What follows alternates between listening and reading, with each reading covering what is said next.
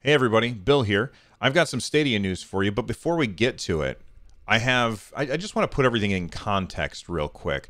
This is news that was supposed to come out yesterday, and it never did. And a bunch of people were like, "Well, Bill's lying" or whatever. And I'm not going to engage with those people. You can think what you want, but I'm just going to give you the sequence of events that led to a video where thousands of you watched that video and then expected to hear news on Thursday, and then no Thursday news came. And for that, I apologize. I probably jumped the gun a little too fast, and I'm going to explain why.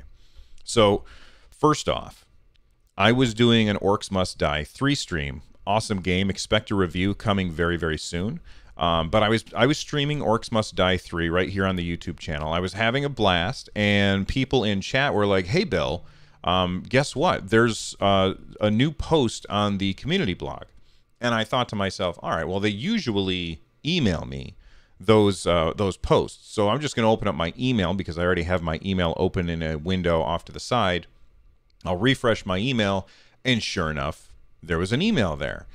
And so I figured, well, now's the perfect time. I'm going to just pause the game.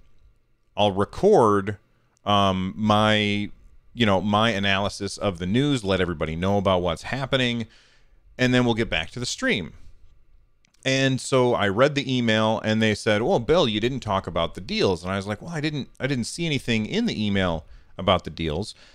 There was something in the email about the deals. It was just a little thing down at the bottom, but that's beside the point. Well, okay, it was a big blue link that I didn't click on that took me to the actual blog post. So I redid everything where I was talking about what was in the email and what was in the blog post. And what I noticed was that there was something that was in the email that was not in the blog post. And at that point, I got kind of worried.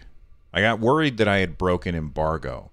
Embargo is when, because of what I do, sometimes publishers will give me information ahead of time and tell me, "Don't you tell anybody."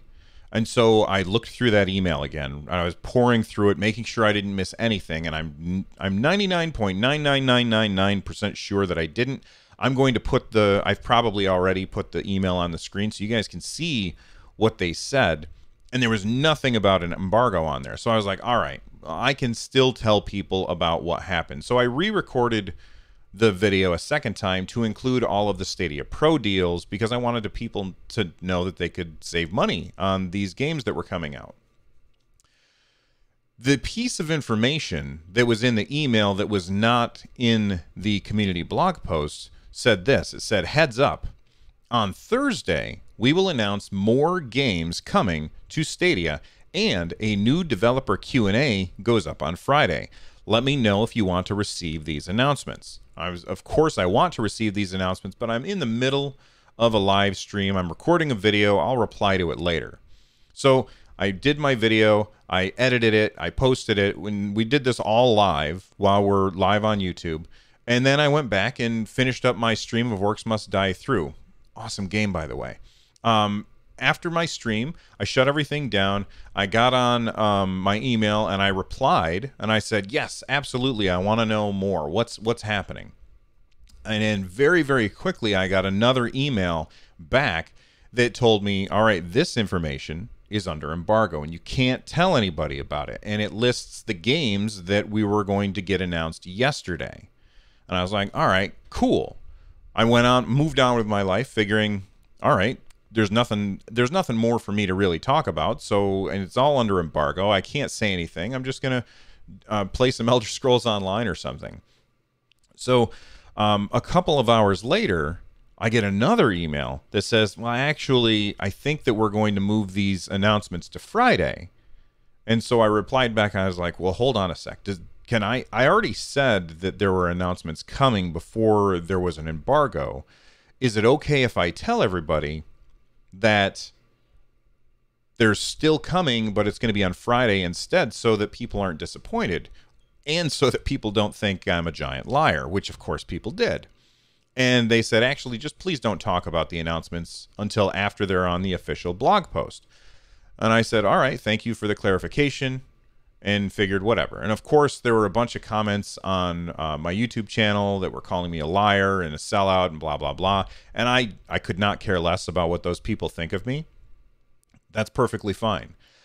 I just want to say, and then we'll get to the news, and I know you guys have been sitting through this, and I apologize, but I just want to say that I am never going to lie to you about something. It doesn't mean I won't get things wrong, because obviously I got something wrong. I was told that it was going to be on Thursday. Thursday came and went, no news, and now everybody thinks that StadiaCast is not a trustworthy source. Well, I don't want to say StadiaCast. People think Bill is not a trustworthy source, because Lloyd had nothing to do with this. This isn't his problem. This is because I jumped the gun. I posted a little too soon. Why did I post so soon? Because I was in the middle of a live stream when I got the email, and it didn't say anything about the embargo. If I wasn't live when this happened, I simply would have replied to the email right then and said, yes, please tell me. I would have probably started working on a video, and then I would have gotten the email back saying, here's the embargo. And I would have said, oh, okay, well, then I probably shouldn't talk about this because there's an embargo. But because of the sequence of events that happened, I talked about something ahead of time. And for that, I apologize to Google. It was never my intention to break embargo. And I apologize to people who got their hopes up for news on Thursday.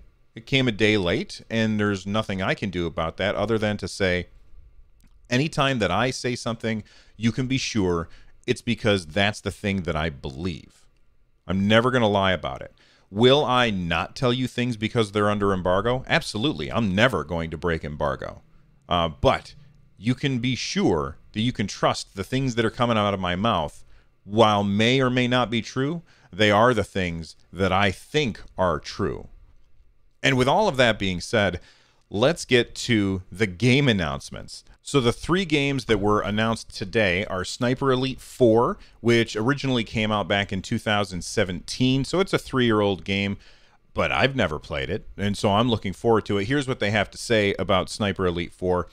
Sniper Elite 4 combines genre-defending ballistics, breathless emergent stealth, and gripping third-person action across the largest and most diverse environments ever seen in a Sniper Elite game.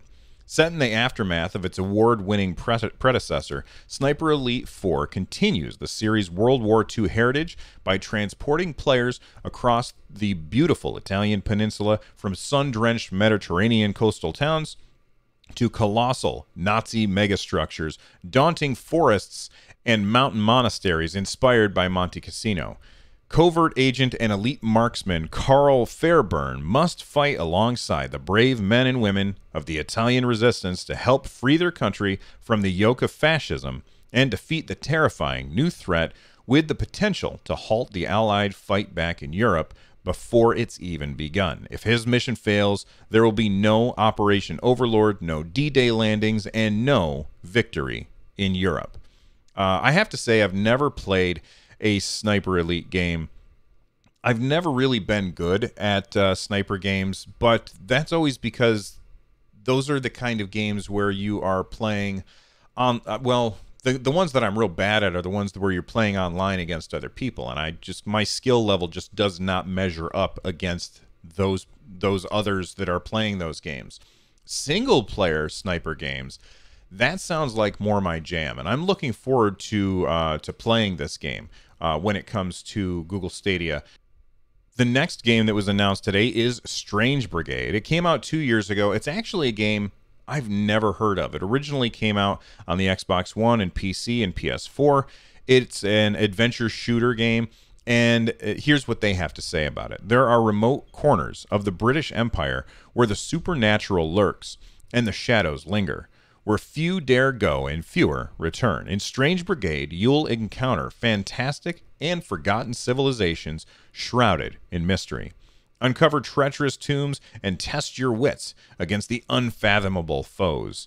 You'll explore the ancient world as one of 4 dashing explorers, each blessed with their own weapons, tactics, and special superhuman powers. You'll fight back-to-back against a terrifying army of mythological menaces, unleashed by no less than a resurrected Egyptian witch queen. With such ungodly evil afoot, the Strange Brigade needs you.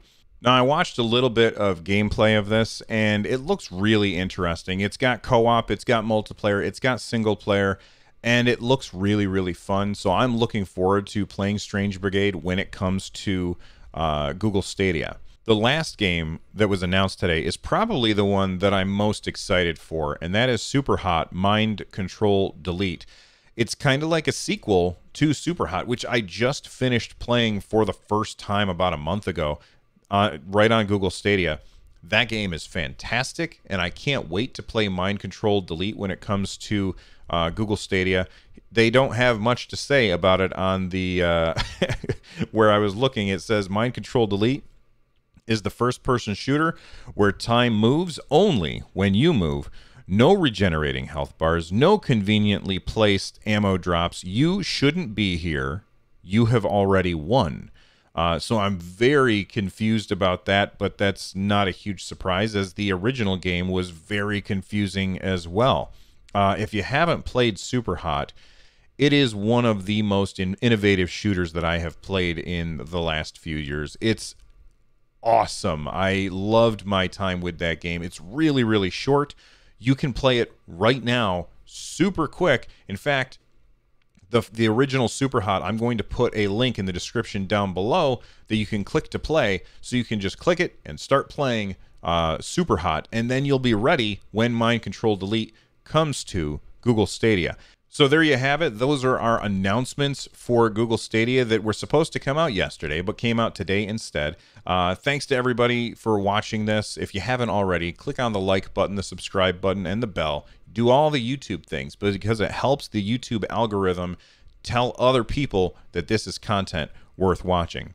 If you didn't know, we've got a podcast, so you can listen to us talk about Google Stadia wherever you go. Just in whatever podcasting app you use, look for StadiaCast. And I've got a podcast that just finished up season 3. It's all about the games that we love. It's called 143 Pixels. I hope you'll check that out. Again, wherever podcasts are downloaded, 143 Pixels. The number's actually 143 Pixels, and you'll find it. Thanks for watching. I'll see you guys next time. Bye-bye.